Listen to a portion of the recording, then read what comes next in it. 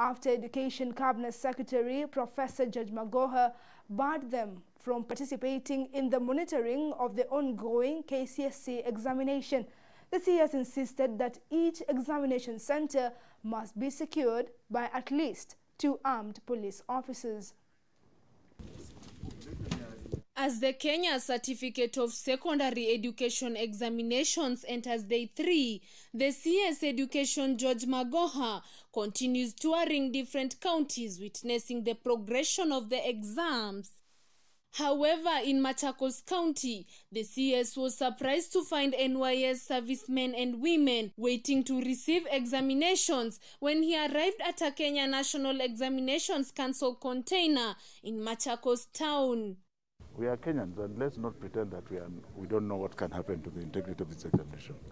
Up to now, we are firmly in control, but in order to continue to be firmly in control, then we must be extra vigilant.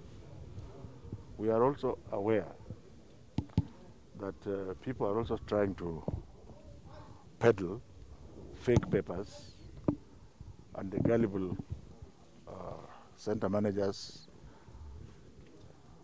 are engaging them. And we are also aware that there are attempts still to get people to come and sit examinations. The officers who had been ferried to Machakos to complement police officers in offering security during the examinations were turned away by Magoha on Tuesday. Magoha said no NYS serviceman or woman should be involved in monitoring the examinations. There are centers in the northern part of this country where the second paper sometimes is tampered with.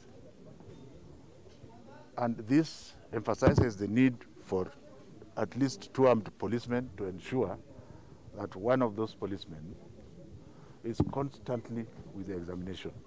The CS addressed the press outside the Machakos Sub-County Director of Education shortly after